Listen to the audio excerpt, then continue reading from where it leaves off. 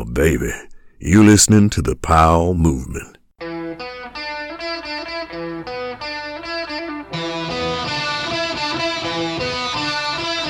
Welcome to the Powell Movement. I'm your host, Mike Powell, and this week my guest is one of those skiers that defined what halfpipe skiing was all about in the early 2000s. He was a household name in the world of action sports, and then he retired and seemingly vanished. I'm talking about Simon Dumont. Now, I don't know Simon Dumont too well. I did have interactions with him over the years, and my takeaway was that he came off as a really cocky dude, and he can back up that cockiness with what he did on his skis. While I wasn't the biggest fan of my perception of his personality, I was a huge fan of his skiing. He was so good that he could be cocky and get away with it. Another thing about Simon is that I always assumed he had a Napoleon complex, as he isn't the tallest dude in the world. But what I learned is that in Simon's case, whatever complex he had fueled him to work harder than everyone else. It's something you can hear in his voice and the calculated and off-the-cuff things that he says. Simon is a smart dude who is one of those people that sets unrealistic goals and crushes them every time. And after chatting with Simon, I like him now. I mean, we aren't going to go out and have beers or anything, but this podcast totally changed who I thought Simon Dumont was, and it will be interesting to hear what you think. Before we get into it, I need to thank both TGR and MSP for hooking me up with tickets to their premieres in Seattle. To tell you the truth, TGR was last week and it was great, and I haven't seen the MSP movie yet. It's later this week, but I'm not going to hold off on my intro, so I will thank them now and say their movie was great. One thing I do know about the MSP movie, other than it's somewhat of a different cast of characters than last year's flick, is that my sponsor Stanley is supporting it. If you don't have a Stanley pint glass, then you are blowing it. I use mine almost every day and it keeps my drink cold for 4 hours. I want you to use one too, so please do you, me, and the show a favor by heading over to Stanley PMI and buying a pint glass, or even better, a set. When you use the code TPM30, you'll get 30% off anything on their site, and no one makes a better pint glass than Stanley. I also need to thank my other amazing sponsors who make this show happen. They are Evo, Spy Optic, and the 10 Barrel Brewery. You'll hear a little bit more about them later. Last but not least, I want to ask you to follow me on Instagram and reach out to me at mike@thepowellmovement.com with any questions, concern, or feedback you may have for me. That was a lot of intro. Now, it's time to chat with Simon Dumont. Do you remember the first time that you and I met? To be honest, my brain is a little fuzzy. Who knows if it's from all the head injuries, but no, I don't. Well, your brain could be fuzzy from this as well. I'll describe the scene. Maybe you'll remember it. It was the U.S. Open. I'll say it was 2003. You were at a K2 condo with about 20 other skiers that were really young. You were really young as well. Everyone had a spliff either rolled or lit. I come downstairs from my condo, which is a couple floors above. I walk in and it's just a cloud of smoke. Everybody shuts up when I walk in and I try to play cool dad. And I'm like, hey guys, you can smoke weed. I don't have a problem with that. It's just when there's 20 spliffs in a small condo all lit at once, we're going to get in trouble. And you know what? Outside, it's nice out there. Anybody can go take a walk. And you just stood up, looked at everyone. You're like, I've got some lactic acid buildup. I'll go out on a walk. And I don't know if you were being a smartass or not, but do you remember that at all? I'm not 100% sure. 2003, at that time in my life, I didn't smoke or drink or anything. So probably just being a smartass, I would assume. Yeah, you were probably the guy in the room not doing anything and being the smartass to me.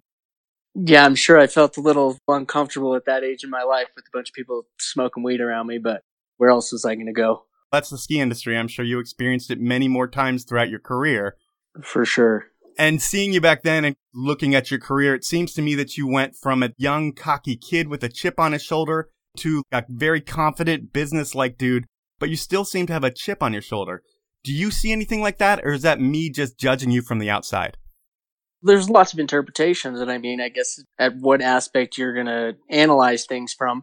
And me, obviously, knowing myself, I could say that I was maybe more insecure than anything, which I think with most people that can maybe get to that place of misinterpretation of cockiness could be a lack of security within themselves. And that may have been it for a lot of my life. From a young age, I had numerous people tell me that I wasn't going to achieve the things that I thought that I could achieve.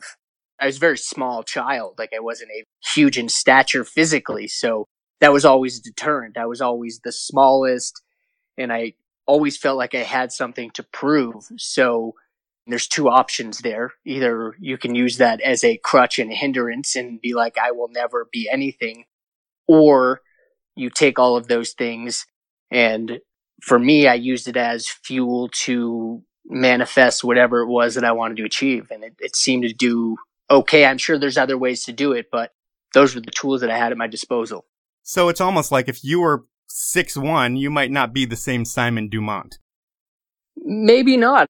It's funny. I always had a brother that was 18 months older than me. So he was a little bit bigger, a little bit stronger, a little bit faster. I wanted to compete with him or do everything that he was doing, except obviously I was a little smaller. So he would get a bike, and they got me a bike, but I couldn't get on it. So I had to figure out how to run beside my bike, jump on it, and then pedal it. I always felt like I had something to kind of either prove, or I didn't really want any excuses for maybe what people may have saw in me as maybe hindrances, I could say. Okay. And that's the intro of the podcast, the toughest part of the podcast that we would have, because you brought up your height. I didn't bring up your height, which is perfect. I can take it all day. I've been short my whole life. If I haven't coped with that yet, then holy, life's going to be quite the conundrum if I'm still battling with how tall I am. Did it ever really bother you, though? Was there like a Napoleon complex that you hear about? I mean, when you're younger, for sure. And I used it as fuel.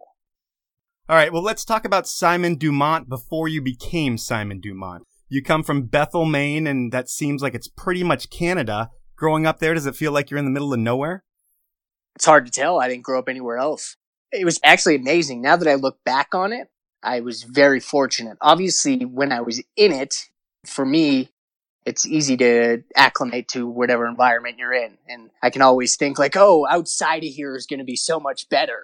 So yeah, growing up there, I was like, small town. There wasn't much to do. I wasn't really like partying or anything like that. So we got into a bunch of mischief, but it was very fortunate. I grew up on like 70 acres of land, started driving dirt bikes when I was 3, 4-wheelers, endless exploration. I'm pretty grateful for the childhood that I had. You're Native American, I heard, which would make you the greatest Native American skier to ever put skis on, I would think. When you put it that way, I guess so. Just want to throw that out there. Yeah, I am Native American, and that's actually kind of crazy because I visit my tribe back in Northeast Maine, and it's quite an eye-opening experience. It's very poverty-stricken, and I actually went and spoke there once, and I was trying to just hit home the fact that what we said at the beginning of the podcast, where don't let your circumstances or people define the route in which you can take in life. Because, I mean, I didn't have everything handed to me. I battled some adversity, and I had a goal, and I achieved it. So I was trying to give them some hope, because a lot of people don't leave that area. So it's a very humbling experience to go back there and see a different perspective of the world. It's interesting that that never became a story around you, that you were a Native American, and I would think media would look for any story, and I guess they ran with the Tanner story, but that would be another one they could tell around you. Yeah, I mean, there's millions of stories. That's what's funny about the sport that we were in. That format, that medium, that the media itself is a tough thing, because you're on TV for 2 minutes at the bottom of an X Games run, or you do an interview for an hour and they cut it into 2 minutes, and then all of a sudden these people think they know who you are through a couple actions that are happening within your life. Like at the bottom of a half-pipe run, I could be there and I can be bummed. My mistake is going on to a website and reading the forums about how people perceived that. Now, hindsight's 2020, I would never even care about any of that, but I did when I was younger. And then they would say, how could he be upset? He's skiing for fun and it's such an amazing thing and he should just be out there having fun and blah, blah, blah, blah, blah. And the difference is it's my job. Yeah. That's the big difference. And I want to win. I'm not there to just have fun. I'm there to hopefully be the best and change something. I'm not just there to have fun. Like that was my mentality. Yeah. Speaking of media, I heard you did some child modeling when you were younger. Is that true or is that just a rumor? Who the heck have you been talking to? I have tons of sources. I did. My parents were always supportive, throwing me into all kinds of different avenues. And I did this Model Search America thing when I was super young and got an agent, went to New York, lived in New York for 3.5 months. Whoa. Yeah. It was a cool experience. I didn't do anything crazy. I might have gotten a couple little gigs here and there, but it was another cool experience in my life. Yeah, man, you've always been in the spotlight, it seems like. Well, I guess when you weren't in the spotlight was probably your gymnastic years, but you probably were, because I'm guessing you were really good at it. I guess if I said I wasn't, it would be false humility. You're an elite athlete who's better than everybody at almost everything. And while it may seem to you like you're being cocky saying, oh yeah, I was really good, we expect that because you are that elite athlete. So don't feel like you're puffing your chest. It's just a conversation. It's the truth. Were you good at gymnastics? I felt like I was doing really well. I mean, I was the best in the tri-state, the region. My mother always thought I was going to go to the Olympics for gymnastics, and I had a passion for it. The thing that was a bit of a hindrance was I wasn't really big on people telling me what I should do and how I should do it. Maybe that's an underlying theme with some of these skiers here where we're quite rebellious in nature. I didn't enjoy all the constraints.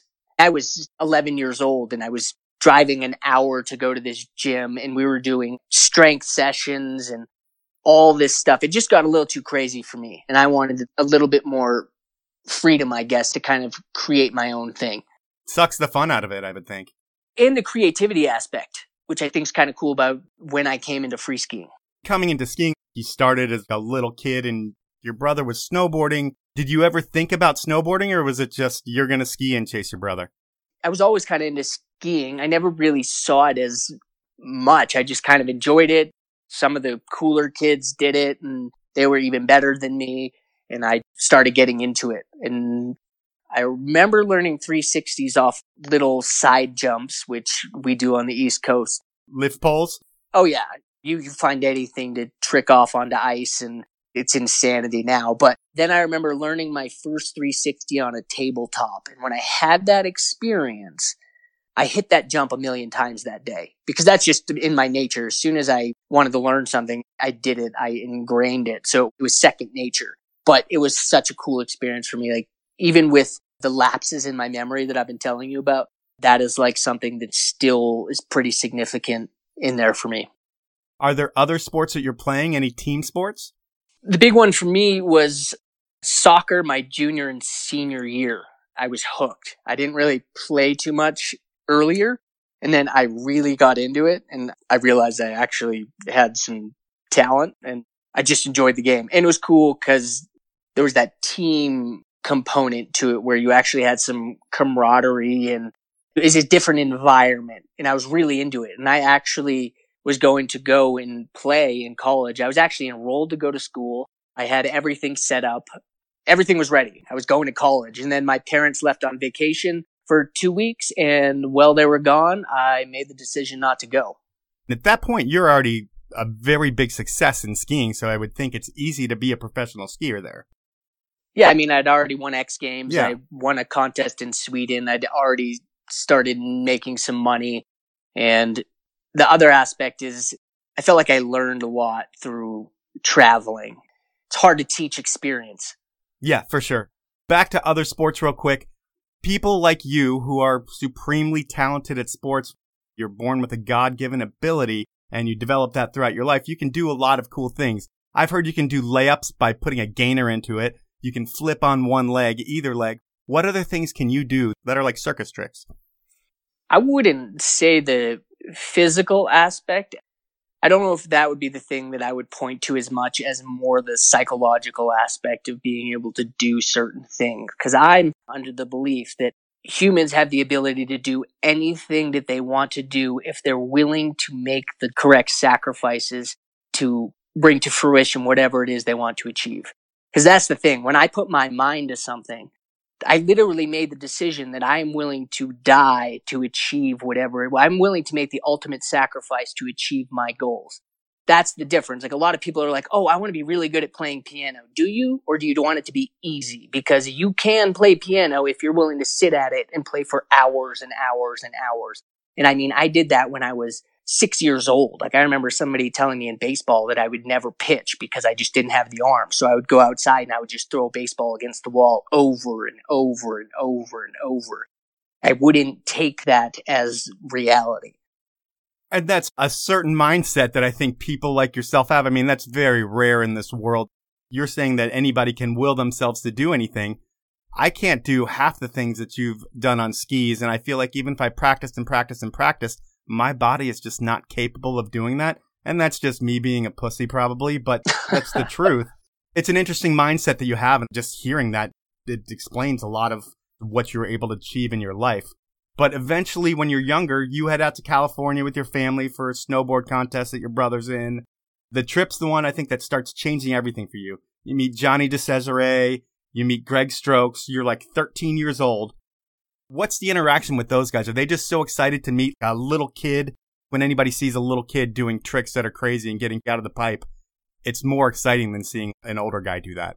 I was there for my brother's snowboard nationals. So this was my first real experience outside of Maine. And once you ski outside of the ice coast, I mean, it was slushy, it was warm, it was sunny, the jumps were big, and I was just skiing.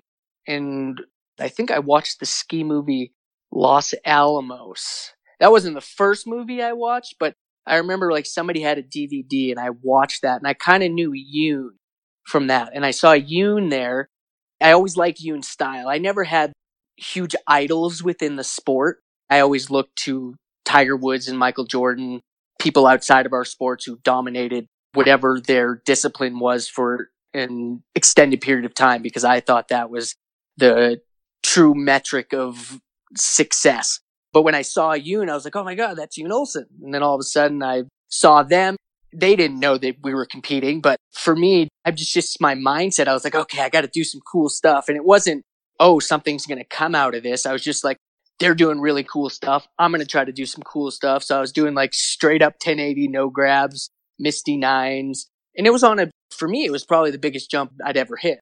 So it was just a really cool experience. And then Greg Strokes came up to me, gave me his card, and talked to Johnny DeCesare a little bit, and actually rode up with, I think it might have been Tanner and Yoon at that time, rode up the chairlift with him, and it was just a cool experience.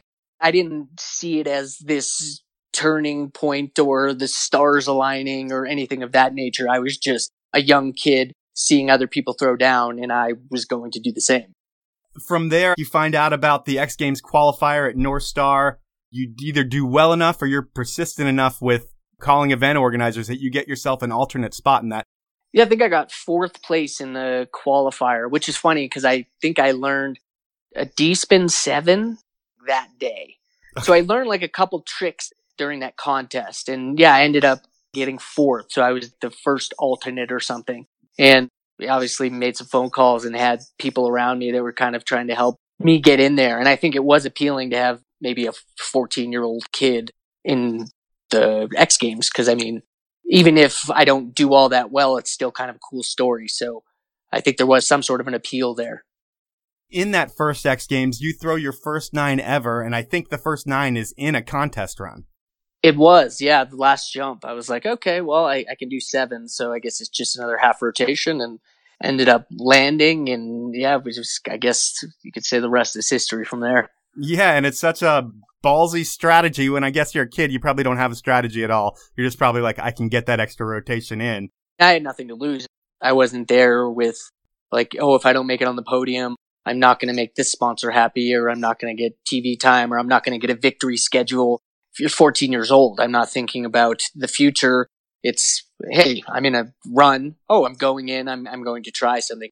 My mind was a lot more empty at that age, and I was skiing with a different mentality than the one I did as I grew and made this more of a job, which may have been a mistake on my part, but it is what it is, and I'm where I am. So apparently nothing happens by mistake. Now it is time for me to take a quick sponsor break. My first sponsor is Evo, and if you haven't been to Evo's stores in Seattle, Portland, Denver, or Whistler, or visited their website, evo.com, you are missing out on the best deals in action sports and beyond. Evo has something for everyone in the family, and they always have a great sale going on. They carry all the best brands in bike, surf, skate, wake, ski, and snowboard, and have all the clothing and outerwear you'll need for your adventure or just to look great when it's time to head back to school or the bar. Right now, you can find some great end-of-season deals on bikes and surfboards and check out all the new ski and snowboarding gear that's hitting the floor daily over at Evo. Evo offers free shipping on orders over $50, a low price guarantee, and a no-hassle return policy. Please support the show by buying everything you need from Evo. My next sponsor is Stanley, another iconic Seattle brand that has been ahead of the curve since 1913. While we all know Stanley for creating that iconic green bottle that kept your grandpa's coffee hot all day long, they still do that and a lot more these days. They still are all about adventure. They still are all about keeping your beverages hotter or colder than any other product ever created. And they have always been the right choice when it comes to the planet. If you are still using single-use plastics for your beverages, it's time to make a change for the environment. And now I'm making it easier than ever to do that. You can save 30% on all Stanley products when you head on over to stanley-pmi.com, buy some stuff. When you check out, enter the code TPM30. That's all one word, no spaces, and you're done. Those are my sponsors.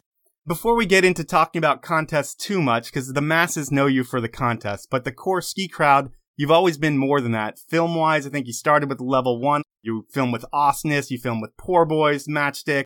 I don't know who else you filmed with. You're one of those guys that bridged generations. You skied with the first, second wave of new school skiers, and then you became your own generation and passed the torch. Do you feel like you cross over generations?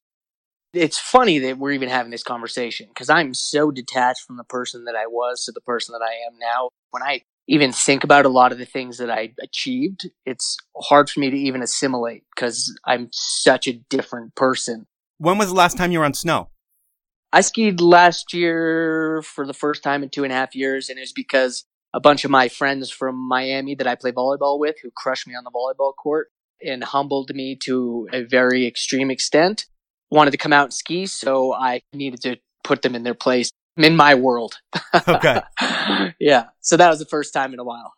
That makes sense that life is totally different now than it was then if you haven't skied, being that skiing was your entire life for over a decade. Yeah, and I'm under the perception that we inevitably were going to die, so it makes me realize that I should experience some other things in life. I mean, I've traveled the entire world. I've skied more than the majority of people will ever ski in their lifetime. So with that notion intact, I really am enjoying experiencing a lot of other things. And it's cool trying a bunch of new things. Yeah. You can learn things so much quicker when you start at the baseline of 0 rather than to learn something in skiing. It was like I had to risk a lot to get a little bit of a gain. But now in a sport like beach volleyball, I can learn something every single day. And it's as if I'm almost childlike again, which is a really cool experience. And it's nice to be humbled because, as you said, yeah, I mean, people tell you you're freaking awesome since you're 12 years old and you get paid exuberant amounts of money to travel the world. I challenge you to not have your head get a little bit big. Good luck. When people look at people like Justin Bieber and they're like, how can't he act better than that? Why don't you get $1 billion when you're 21 years old and see how you act? I think he's doing okay. Yeah. Literally, I would tell the world to fuck off, burn some shit to the ground, and like peace out at 23. So, I mean, it's crazy. Put yourself in somebody else's shoes. But it is nice to humble myself when I play sports. I remember in Miami, there's 5 main courts where everybody plays. I was over on the tourist court and just looking over, watching people play. And I was in that same mindset, but I was a 29-year-old man. And I was like, okay, I'm going to get over there. And it took me a lot of time, a lot of work. But I was like, I made it over. But it was very humbling to start at the bottom again, which was a cool experience for me. In the beginning of your film era, per se, the one movie that sticks out to me is Teddy Bear Crisis. I look at that as probably one of the greatest ski movies ever made, next to the Guatemalan Persuader. In that movie, you overshoot a table by about 100 feet, and you're out for a while. You fractured your pelvis in 3 places, ruptured your spleen, and injuries are part of the game, but that's one of the first serious injuries you have. I don't think there was a great evacuation plan there for you. Was that just a miserable, miserable experience? I'm going to digress from that question. I'm going to hit it in a minute, but a lot of people know me from my competition skiing. And that's the difference about that era. We did everything. It was like, you skied half pipe, you skied slope style, you did big airs, and then you went and filmed for the rest of the year, and you just covered every aspect of skiing because that's just what it did. There weren't disciplines. It was just you skied, and you tried to be the best in all of those different modalities. And filming was probably my favorite part because competition, for me, I'm going to let go of a little bit of style. My key goal is that I'm going to land my run, because if you don't land your run, it's hard to do well. So I was willing to maybe sacrifice on a little style and make sure I landed my run. But when you film, it's really cool because you can do something and you're like, oh, my hand waved on that one, I'm going to try it again. I think there's a lot more creativity and ways to express yourself within filming. That was always a huge component of my life, and I really, really enjoyed that aspect. And I'm sure if I would have stopped competing and filmed, I'd probably still be skiing, but that wasn't the case. Back to that Park City experience, debacle, I call it, the travesty of a jump that they built. A jump like that wouldn't even be built nowadays. It was this flat takeoff with the steepest landing on earth. I think I was 18 years old. I hadn't fallen in like a month and a half skiing. I'm talking like off a rail. My hand didn't touch the ground. I was skiing on this level that was, I could define it as biblical. I can't come up with a better word to describe it. My head was a little big at that time, but it was because the actions were saying that.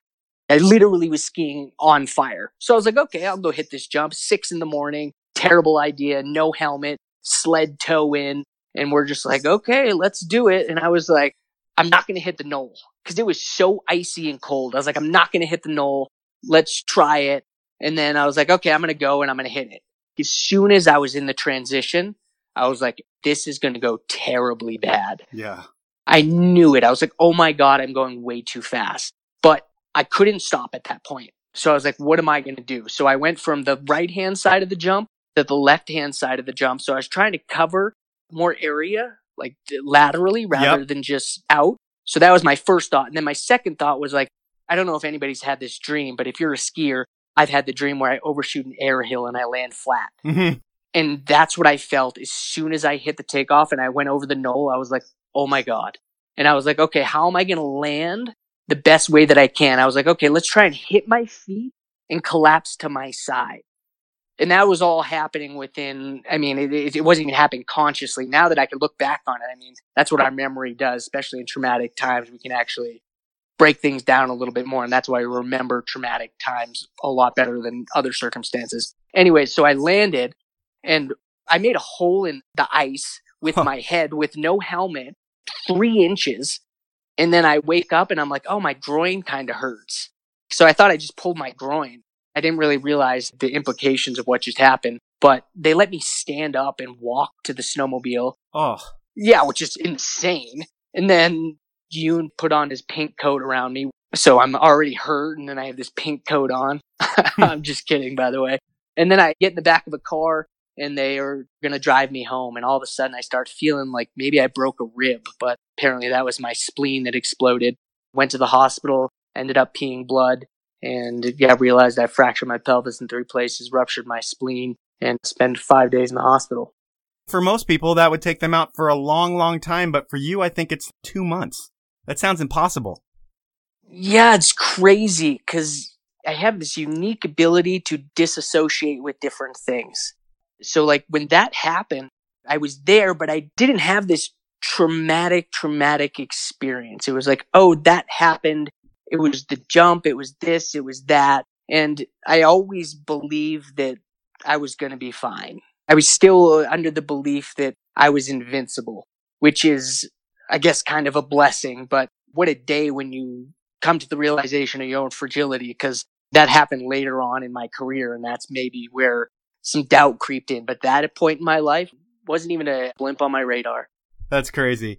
The only other video part I'm going to talk about, I think it was in the Grand Bazaar. It was the cube pipe. And a half pipe section in any video to me would sound pretty boring. But the pipe that you guys constructed for this, can you describe the pipe? For some reason, I was known as a half pipe guy because you won. Yeah, probably because I won a lot. And I didn't even really enjoy half pipe that much. The only reason I kind of did it was because that paid the bills and it made it so I could go and film the rest of the year. And I actually liked hitting jumps better and doing all of that stuff, but I apparently had a knack for it. So I wanted to try and shoot a half pipe segment, and I just didn't know how to do it without, as you said, making it boring. So I had this idea. There have obviously been channels, but what about if we made the whole thing a channel? So I skied the pipe for a day. I mark out certain areas, and then you cut away everything that I'm not going to ski on. And the thing with me is I come up with some of these ideas, because even the quarter pipe and the cube pipe may have been the two scariest things I've ever done in my life. The thing about the cube pipe was Red Bull put in so much money, so many people putting in all this work, and then I show up and all the pressure is on me alone. Yeah. That's the difference than like, oh, I'm in a contest run. Okay, I better land my run because I want to win, whatever. It's a different type of thing when I showed up there, and it's like the pressure's on. And you know what's funny? The first day, I couldn't get past the third hit. And the other thing that's kind of sketchy that I don't know if people realize is I have to go 20 feet the first time I hit it. There's no speed check. There's no anything. It's as if I'm dropping in for my contest run with no practice, with two channels that are missing, and I'm like 45 feet off the ground. It's like, you got to go. And I'm like, okay. So the first day I couldn't get past the third hit. Demoralizing. And I had some gnarly crashes. I didn't sleep at all that night. Most terrible night sleep ever. The only thing that was going through my head was code. Dub 12, right 9, dub 9, alley-oop 7, switch 7. It was just going through my head over and over and over and over. And I was just visualizing and crashing. And it was just the most traumatic night ever. But I wake up the next day. And for me, a thing that was always great was I could always channel anger pretty well. So if I could find something to piss me off, for some reason, I could focus and ski like no other. Huh. Here's the thing. I did the cube pipe. I did it once, and I was relieved. I'm like, I'm not going to have to do it again. The helicopter missed the freaking shot. Ugh. Yeah, and they're like, oh, do you mind doing that again? It's like, do you have any idea what I just did? Right. I don't think you can fully comprehend what's going on with me. Like, I just survived. I dodged a bullet like the Matrix, and now you're just casually saying, maybe go up there and do it again. And when they said that, I was so livid, and I could have just stormed off and caused a scene and told Red Bull to F off, but that's just not even close to what I was thinking. So I just went up and I just hammered it out, and I got it like 3 more times in a row. And then once I was done that, talk about a relief. They're the ones that gave you that anger to channel it. So it's good that they asked you to do it again. It's good they missed the shot. There's a perspective, but that was the same thing with like the quarter pipe. That was another thing. These ideas that come up in my head that seem so easy, but it's a lot more that went into it than I think people can easily interpret by watching it. And we might as well talk about the quarter pipe now.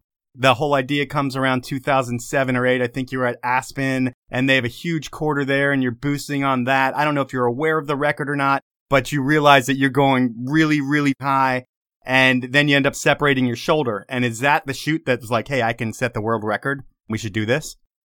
Yeah, like when I did it there, obviously I knew there was a point that Terrier went huge on a quarter pipe, and I know there are different modalities. Somebody's forward, somebody's sideways. There was just a mark out there. That was just the highest mark on snow. So it wasn't like I'm like, oh, I'm going to go beat Terrier and blah, blah, blah, blah, blah. There was nothing about that.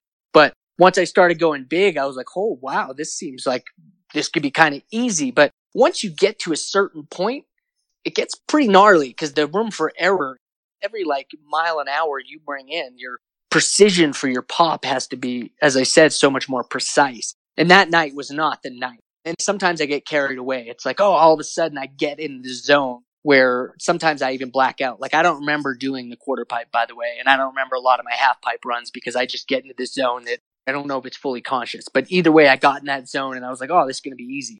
And then like kind of a gust of wind grabbed me, caught the coping of the deck, separated my shoulder. It's not the best way to go in with a goal and an idea, but that night I said I could probably break that record. And usually when I say something, I like to follow through. So then the whole plan comes together to do this at Sunday River. So you're bringing it back home. They build a monster quarter pipe for you. And it's the whole situation again, where people are taking a month out of their time to put things together to make sure Simon Dumont can achieve his goal. I think the first day or so, you end up bruising your heel. You end up looking for a numbing shot or something to take care of the pain. Are you able to find something for that? Yeah, it was terrible. They'd never built a quarter pipe that big. They left 90 degrees vert on it. Obviously, you can't put vert back on, but you can take vert off. Right. So it was super over vert. And I'd never skied anything with such a huge transition. So I was going small. It was like, oh, mellow, that vert's fine. But as soon as you started going bigger, like that's when all those little measurements really make a big difference. And I was trying to do cork fives, and usually you travel from right to left, but I was going alley-oop because I was absorbing so much, which I didn't even realize. And then, yeah, I went probably 25, 26 feet and yeah, just popped a little hard and landed so deep in the flat bottom, bruised my heel, hurt my patella tendon, and the doubt creeped in. And then the weather turned crappy. So I had like 6 days of just dread, not ideal to just be in an anxious state for 6 days, but whatever, I guess. And then the day I came out, that wasn't my goal. I was like, okay, the quarter pipe's built. I'm going to at least get some shots. Okay. That was my goal. I'm going to get some shots. And then all of a sudden I started doing 900s, and I was like, oh, huh. And then I just started going a little bit bigger. And then all of a sudden, like something just transformed and it took over. And then I went pretty big.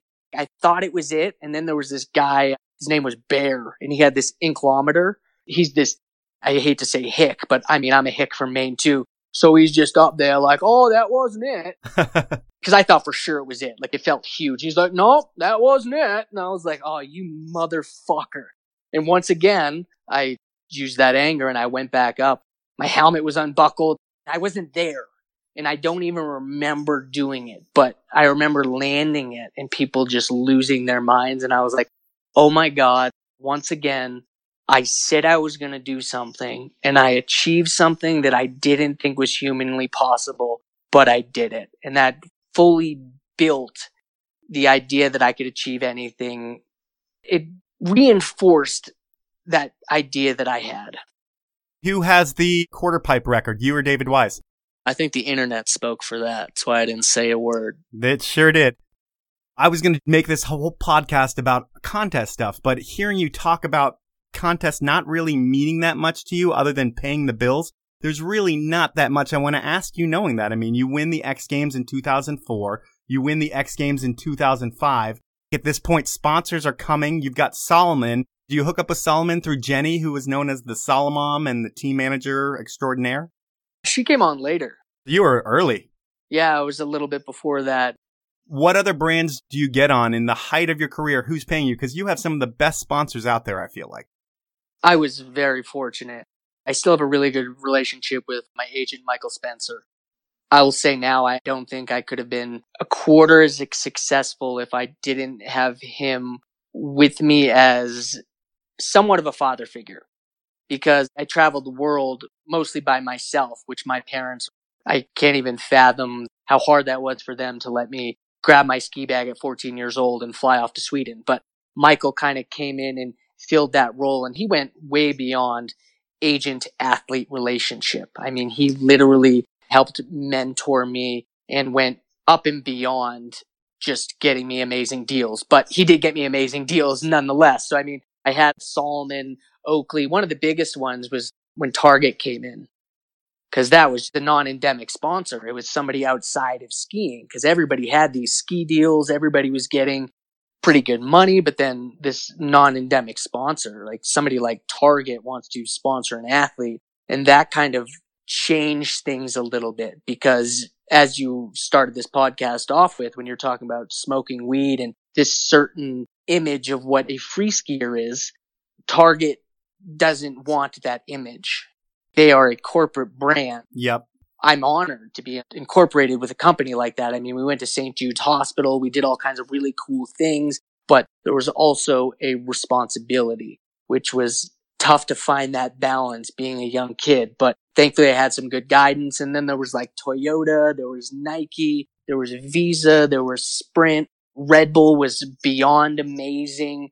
Giro head at the end there. Like I had so much support. It was unbelievable. And it was the golden era too, because I talked to my agent now. I can't even say my agent. I'm going to say my good friend, Michael Spencer. I talked to him now and he's like, the game has changed. way more athletes, way gnarlier, way less money. You were in the golden era. And I know a lot of people say that, like, oh, I remember the good old days. But literally, I hit it so perfectly. And you were Michael Spencer's first client, I feel like. I know he had some other clients in some different elements. I know he worked with some triathletes in different sports. But yeah, first action sport client, I think. From what I gather, 2006 is the biggest year in terms of contest winnings for you. I don't think you did well at the X Games that year. You might have been hurt. I'm not sure. But I think you made over like $150K in contest winnings. With all the brands that you have sponsoring you, do they match those winnings as well? It all depends. All contracts were structured very differently. Like I know a lot of people had photo incentives and all these different things. For me, I did have a pretty good victory schedule because it's hard for people to pay certain amounts of money up front. And that's the thing. That's what's so cool about our errors. Like Michael came up with a lot of really cool ideas to figure out how to get me paid the most and make the people that were above understand it. Instead of just being like, okay, well, this is what he's worth, pay him this retainer. He's like, okay, I guarantee you he's going to get this many covers. He's going to do this. He's going to do that. Because I wasn't the athlete that was like, I'm just doing contests and you're not going to see me the rest of the year. I'm filming. I'm getting covers. I'm doing the cover of ESPN. I'm on Ellen. I'm doing all these other things. I'm a brand. I saw myself as a brand. So I was trying to put myself out there in as many ways as I can. And Michael was the key component on how to facilitate the monetization of my brand.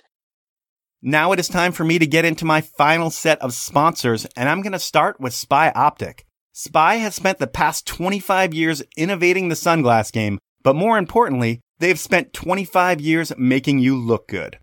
The artists, athletes, and designers over at Spy not only live and breathe the action sports lifestyle, they like to party and try new things. And the newest of new is the 50/50 collection. Spy took the iconic frames, the Flynn, Discord, Cyrus, and Helm, and took their bottoms off. Literally. They stripped down these popular frames, leaving them semi-rimless and ready for some action.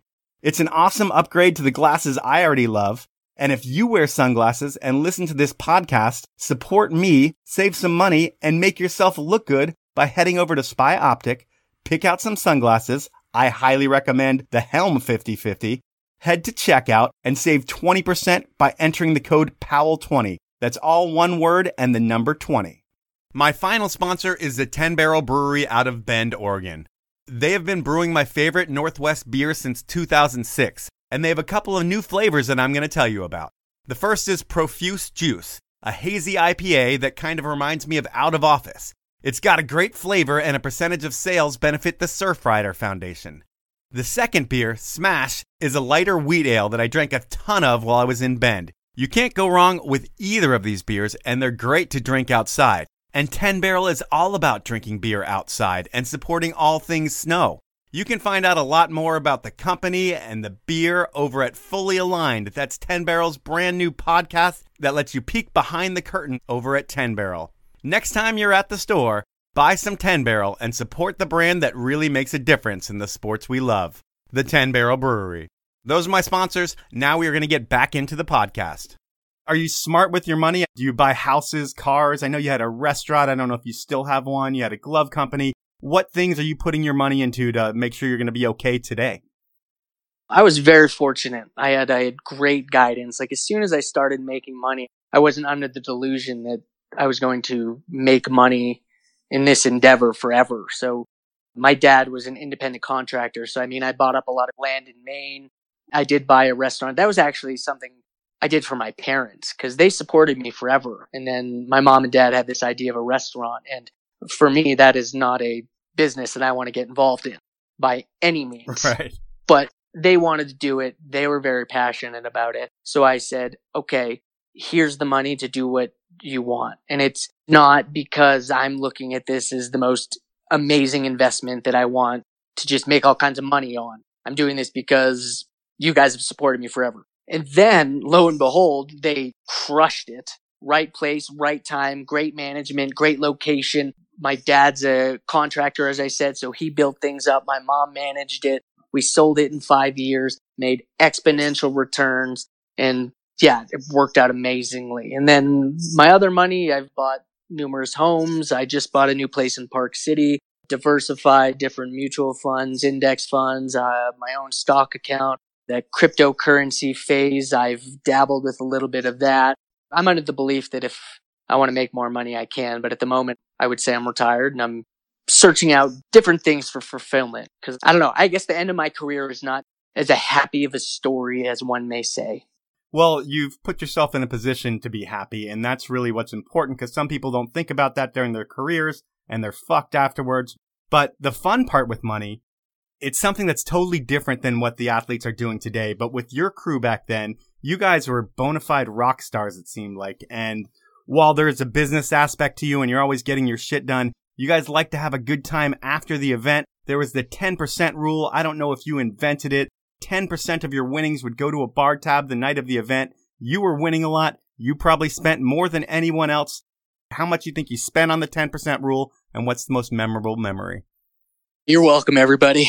That's what I'm talking about, the golden era. Like, I can easily talk about it in a monetary sense.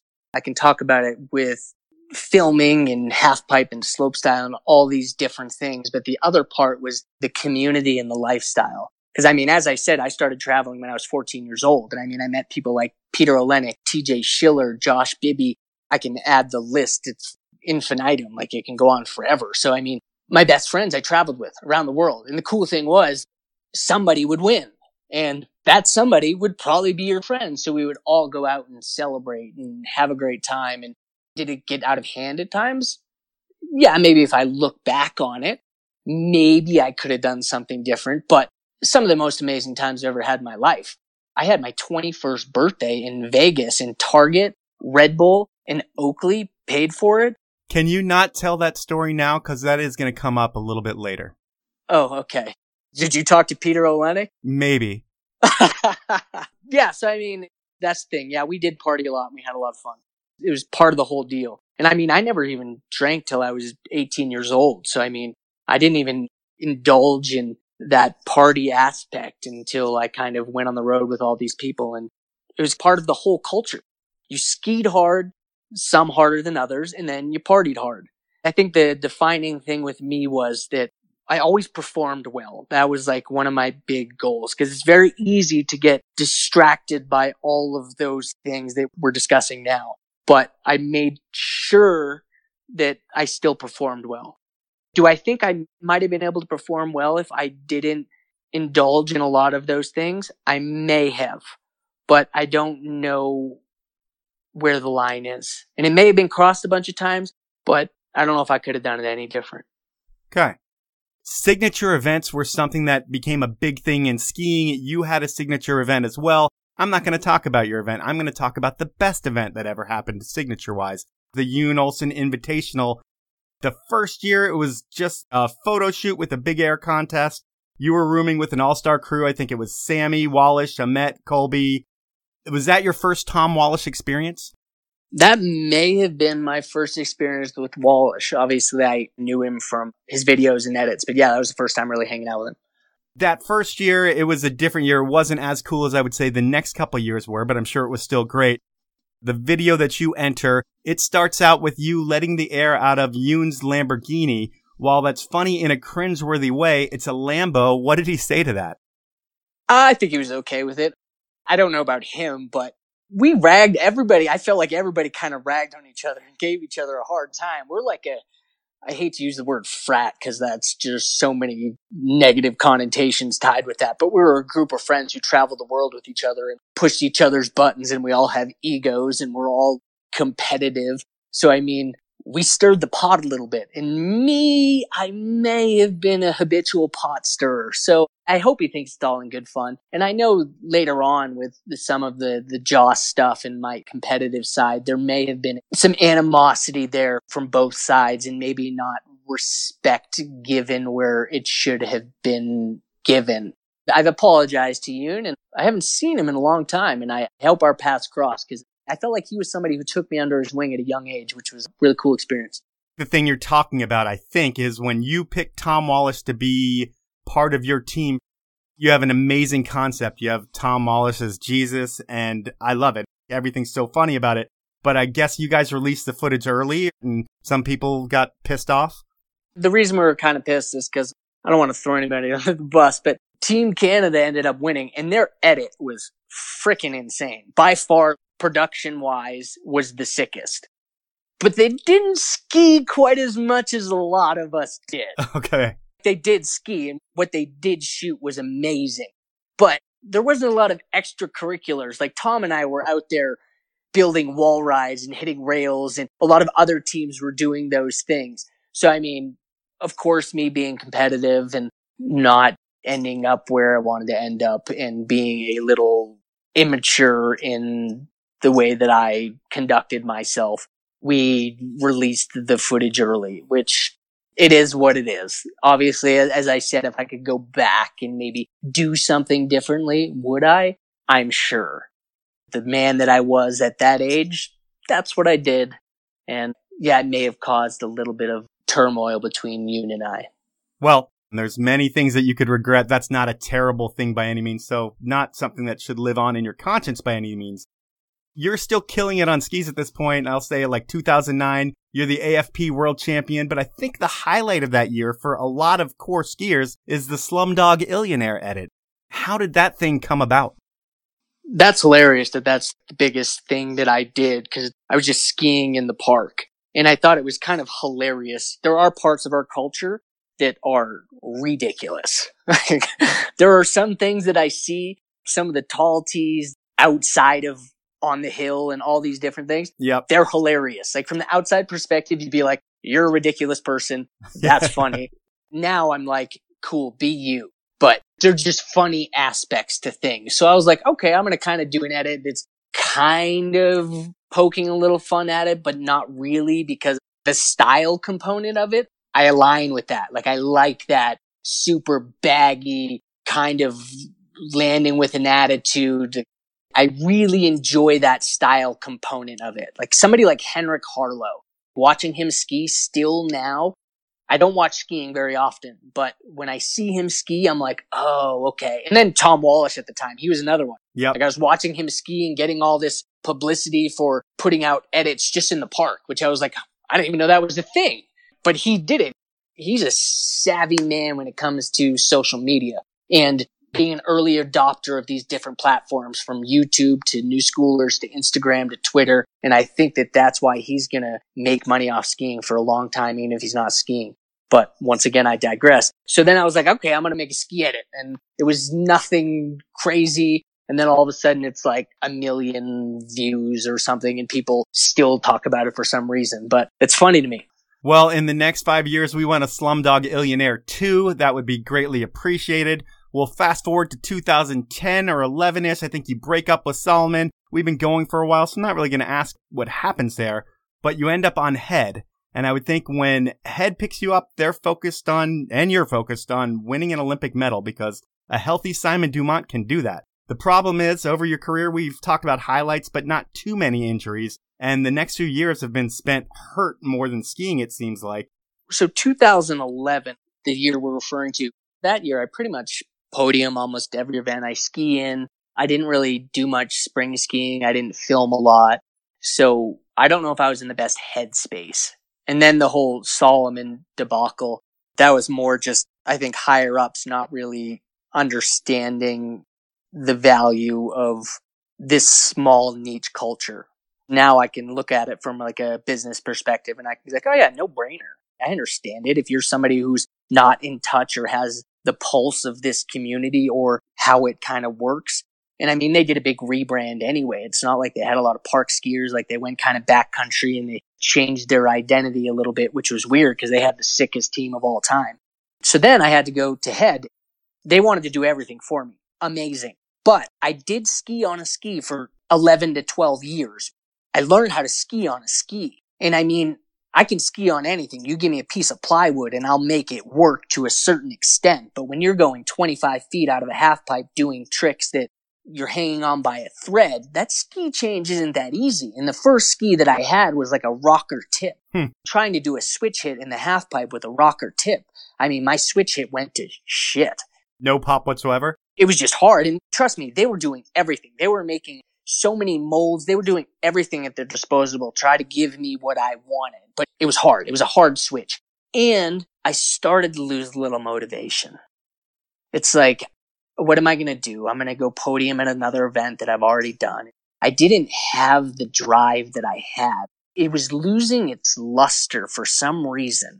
I don't know what it was. I mean, maybe it's my age or my transition, or maybe it was because I sacrificed everything in my life to be the best skier that I could be. And you know what that means? I sacrificed friends. I sacrificed family. I sacrificed every single thing in my life. The only thing I was living for was skiing. And if that wasn't giving me what I wanted it to give me anymore, I wasn't in a great place as an individual. It sounds so sad. It is. You listen to the story as a child. Well, achieve what you need to achieve. Be the best at something. Get the money, get the girl, get the house, get the car, achieve, strive, do all these things, and you're going to be happy, free, and serene. I achieved everything I thought I needed to achieve as a man. I've done things that only one man in the world has ever achieved. And I got there and I was like, oh, this is it. I felt like something was lacking and I didn't have the capacity or the humility to figure out what that was. But that's what my journey's been like for the last 5 or 6 years. And it's changed my life exponentially. So the Olympic dream isn't enough to keep you motivated anymore. Dude, I wasn't even, the only reason I was thinking about the Olympics, like I didn't care about the Olympics that much. There was kind of a tiny part of me that was like, you can make some more money and you can maybe set up your future forever. But it's like, even the Olympics now, yes, it might be the biggest venue with the most eyes, but it's not the best skiing. You get 4 people from the US. It's like, how many great skiers in the US? And then you get 4 skiers from this country and country quotas and all these different things. So I think the level of skiing at X Games was even higher, but there was the notoriety. It's the biggest stage in the world. Exactly. I was thinking more about it from a monetary aspect, which I don't think is the right motivation. There was a little part of me that wanted to be like, oh, I'll go and I could win. And it would cap off everything. But then I probably would have ended up killing myself because I would have done everything I ever thought I needed to achieve in the world. And I still would have been like, meh, like not as, I can't even articulate what it is that I have now. That wasn't the place to look for it. It worked for an extended period of time. Now that I look back on it, I'm really glad I didn't go to the Olympics. It's almost like if you pulled the plug in 2012, you'd be a much more comfortable person, although you're not thinking about doing it back then because you end up blowing your knee, you come back from that, I'm sure you're a rehab machine, and then 2013, you end up breaking your wrist, your left hand, your right hand. That makes it so you can't even jerk off, which is terrible. That setback doesn't stop you from competing at X Games, and you take 3rd, you're on the podium. I look at that as you're passing the torch over to Torrin and David, and that's the end of your competitive career pretty much. Yeah, I was miserable. Even at X Games, I'm like, what am I doing here? I'm still doing this because I didn't have a reason for doing it. It was just, I had no other avenues. As I told you, I put all my eggs in one basket. I think a lot of athletes get their identity tied up with whatever it is that they're doing. So then, like I say, a football player retires, and then what does he do? Yeah. That's what I am. I am a skier instead of like, oh, maybe I can be a good son or a good boyfriend or all these other components and facets of life that are just infinitely wonderful, but I didn't know that. So that's why I hung on.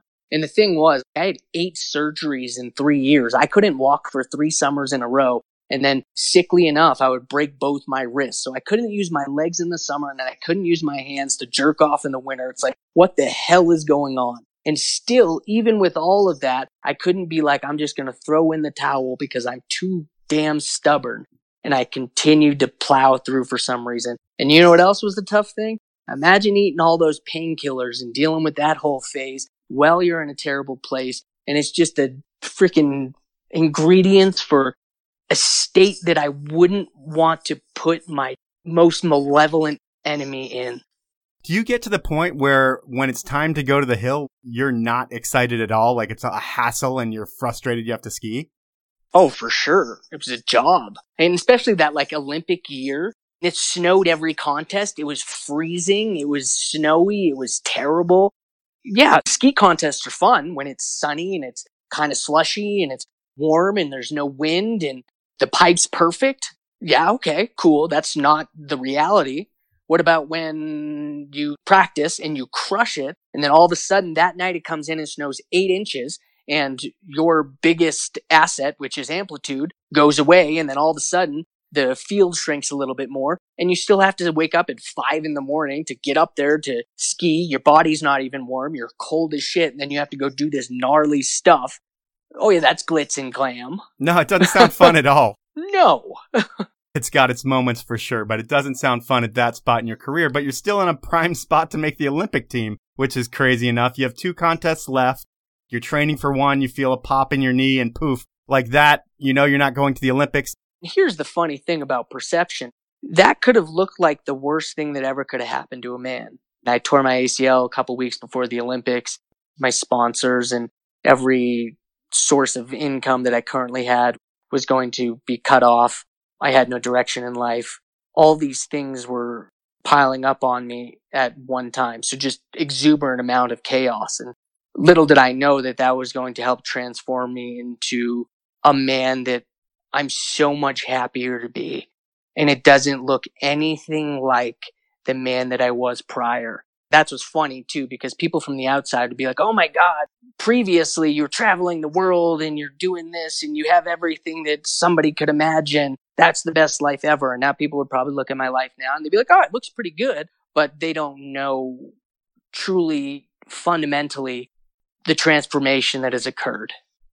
I listened to your whole story and I had a conversation with David Wise that kind of sounded similar, where halfpipe is something you do so you can ski everything else. I mean, it doesn't even sound like you like it that much. I mean, I'm sure the feeling of some airs is pretty amazing, but that's the way you pay your bills. And coming into this interview, I thought you would have been crushed that you weren't able to get to your Olympic dream, but it sounds like relief at the end of the day, which is a totally different thing than I thought.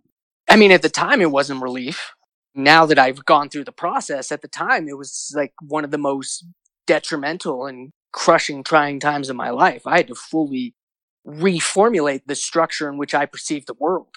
And that is not an easy task. Like I literally, I mean, I hate to use the resurrection motif, but I literally had to die and like reformulate who I was. And that was not an easy journey. And trust me, there was a lot of people that were there that loved and supported me and helped see me through a pretty hard time in my life. But now that I'm on the other side, if I can overcome a lot of the things that I overcame and achieve a lot of the things that I've achieved in my life, then I'm just excited to see what lays on the other side, what all that sacrifice and what all that determination, how that's going to transpire throughout the rest of my life.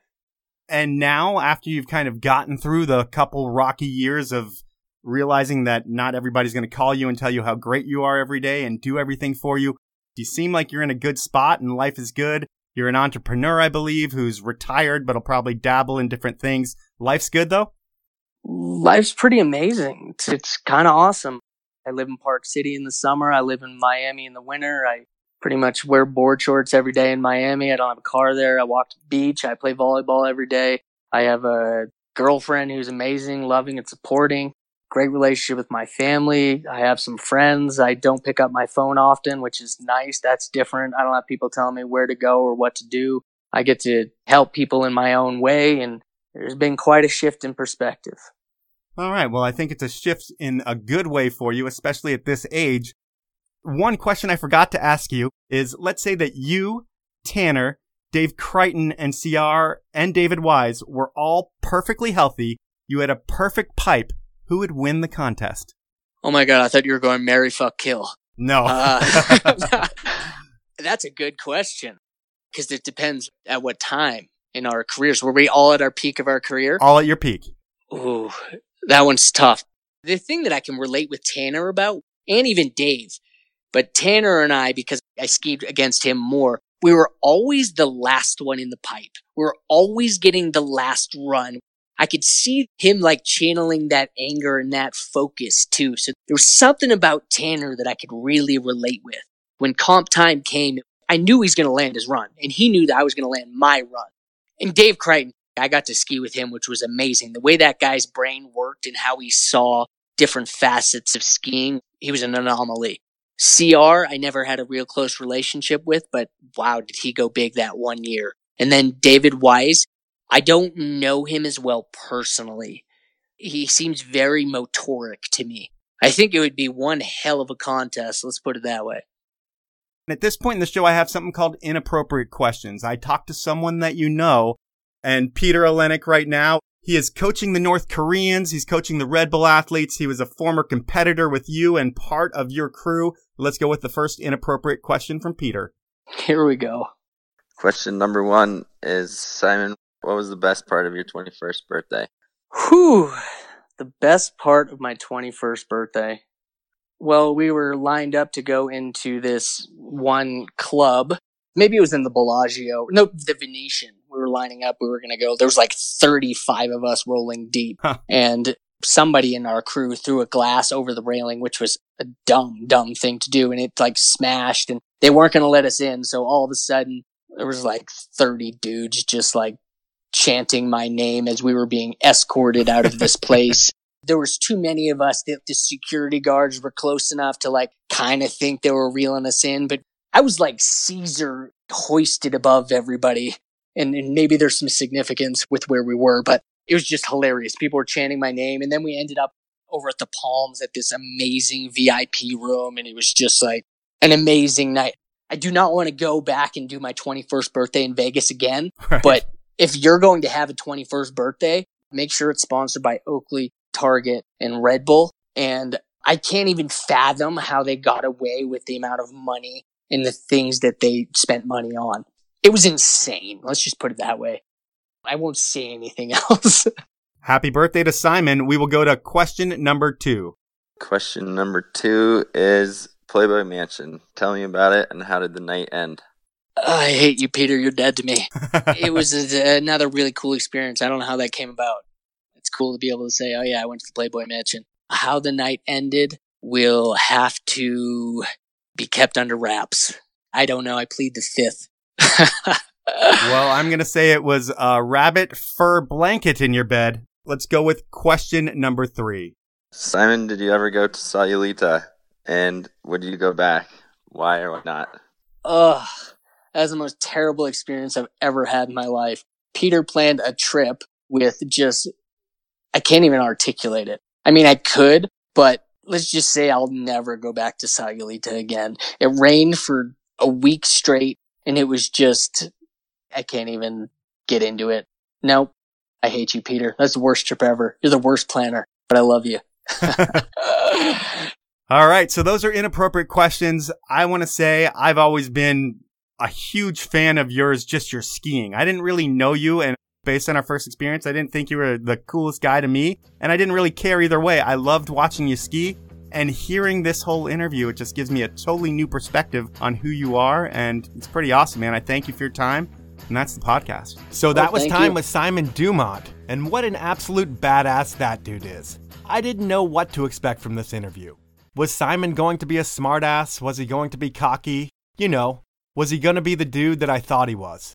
And what a pleasant surprise. I was totally wrong about Simon. Sure, he had a big head at points in his career, but he does a great job at explaining why.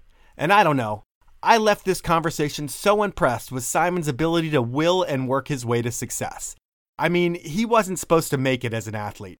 Maybe a horse jockey, but not a multiple-time X Games gold medalist. He proved all of his doubters wrong. Simon is one of those guys that I will never bet against. Once he sets a goal, he is going to achieve it. While he is retired now, people like Simon seem to get antsy when they have too much free time on their hands, and I anticipate seeing big things from Simon in the future. And it really doesn't matter what he chooses to do. Once he commits, it's going to be a success. So really interesting chat with a misunderstood person. And that's the show for this week.